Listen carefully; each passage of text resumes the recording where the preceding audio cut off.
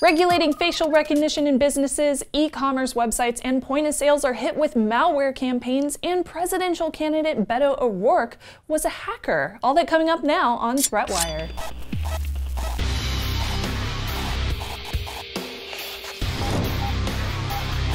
Greetings! I am Shannon Morrison. This is ThreatWire from March 19, 2019, your summary of the threats to our security, privacy, and internet freedom.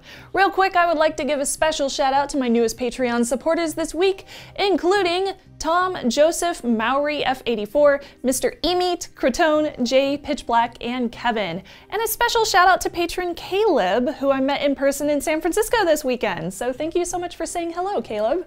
I would also like to say thanks to everyone who contributes to my content on all of my other alternative platforms. If you are not a big fan of Patreon, I know a lot of people out there aren't, but you want to support ThreatWire, you can hit up my website. It's snubzy.com/support for a bunch of different ways that you can support my free content. So I'll put that link down in the show notes so you know. And if you're interested in supporting ThreatWire on Patreon, you can hit up patreon.com/ThreatWire. And now, on to the news. Last week on Thursday, U.S. Senators Roy Blunt, a Republican of Missouri, and Democratic Brian Schatz of Hawaii introduced a bipartisan bill called the Commercial Facial Recognition Privacy Act, which is aimed at facial recognition usage in businesses, and it strives to prevent businesses from using that data without customer knowledge or consent. Now, since venues such as concert halls, airports, police, casinos, even Madison Square Garden have started using facial recognition without any kind of regulation, this comes at a much needed time. And it's not just backed by two senators. Brad Smith, president of Microsoft, supports it as well. Now, both Blunt and Schatz are members of the Senate Committee on Commerce, Science, and Transportation. And they both want more transparency and consumer choice when it comes to the collection of data through facial recognition. They believe this legislation would be an important step towards protecting the privacy and empowering consumers. Now, the context of the bill requires companies to notify consumers whenever facial recognition is being used, but also requires third-party testing and human review of the technologies prior to implementing them. So this is to address accuracy and bias, which are two very large concerns that have gained momentum in the past year. Redistribution and disseminating the data to third parties is restricted, and it must be consented to by the consumer. The bill also includes information for B2Bs, where vendors of the technology, developers, storage servers of the data, and the types of implementation must fall within the guidelines for data controllers and processors. Facial recognition technology would also need to meet data security standards set by the FTC and NIST, which is the National Institute of Standards and Technology. Documentation must be provided to the end user that explains capabilities and limitations of the facial recognition technology being used in an easy-to-understand format. They also take into consideration some places where facial recognition is used legitimately, such as for identifying public figures in copyrighted material for theatrical release, or used for emergencies where a risk of death or physical injury is also imminent. Now, some of the bill is kind of vague, but the lawmakers do plan to, if the bill is enacted, have the FTC, in consultation with NIST, provide descriptions about data security, retention standards, and a lot more. Several unrelated point-of-sale and e-commerce malware campaigns were reported last week, all of which just so happened to make the rounds in security news around Wednesday. Each of these campaigns has been actively used to target thousands of consumers and steal credit card data worldwide, except for the very last one. The first report came from Group IB, which is a cybersecurity company, whose threat intelligence team discovered a GMO.js sniffer. Now, they named it GMO since it uses a domain called gmo.il to send the data to after theft. GMO is an obfuscated skimmer whose main purpose is to detect Firebug or Google developer tools on a user's PC, both of which allow it to remain undetected. This JavaScript sniffer is used on e-commerce sites, and it's been active since May. In total, more than 500,000 visitors may have been impacted from all of the infected sites. Now, it was first discovered on a sporting goods website, which is called fila.co.uk. It was infected since November of 2018, and at least 5,000 customers were hit. After that, several other sites were found to be infected, including jungleenvy.com, forshaw.com, absolutenewyork.com, Cajun Grocer, GetRxD, and Sharber, some of those of which I have never heard of. Those sites were still infected as of this recording. All of the infected sites are using the Magneto e-commerce web platform and are located in the US and the UK. Now, the second malware campaign was found and reported on by Flashpoint, which is another cybersecurity company.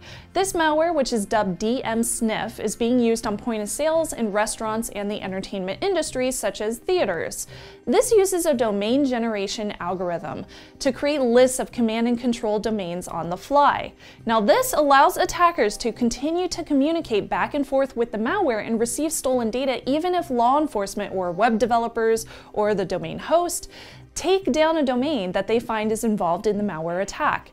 DM-Sniff has been active since 2016 and specifically is targeting small to medium-sized businesses, many of which use old and unupdated devices. It affects a point-of-sale device when attackers scan a target's network for vulnerabilities or when they brute force the network against SSH connections. In the case of DM-Sniff, Flashpoint recommends that businesses update their appliances, strengthen network security, and set up alerts to detect the malware file called dmsnf.cfg. Now lastly is Glitch POS, which was reported on by Cisco Talos after spotting the malware on a crimeware forum. It was being sold for $250 USD and appeared on February 2nd. It is unknown how many criminals actually purchased it or are currently using the malware, but to work, the malware is spread through an email which contains a game and pictures of kittens. Yes, really. And it is protected via a packer developed by Visual Basic, and the packer is used to decode the real payload library in which Glitch POS resides.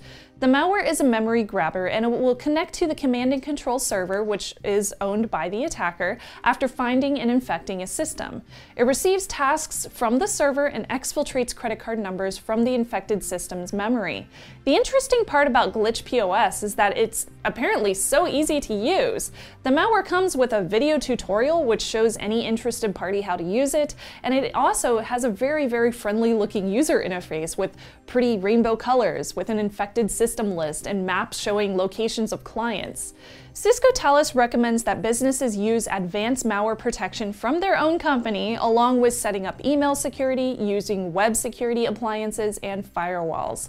As consumers, there's almost no easy way to tell if a site or a point-of-sale system terminal is secure.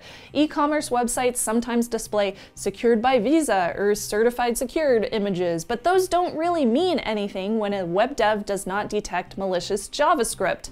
Debit cards may not be protected against fraud, but credit cards do allow you to do chargebacks, or they may alert you of suspicious charges. Some cards can alert you via text or phone if a charge is over X amount of money is attempted.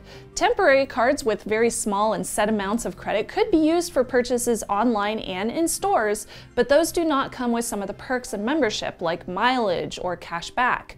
I would absolutely suggest keeping an eye on your statements each month to look for suspicious activity and be wary of any odd one-off sites whenever you're making those online purchases. Before we hit story number 3, I wanted to say thank you so much to my Patreon supporters. If you are interested in getting access to a slew of extras and perks, even if it's just $1 or $2 a month, hit that button to become a Patreon supporter because it all helps and it shows me that you appreciate the work that I'm putting in for this show.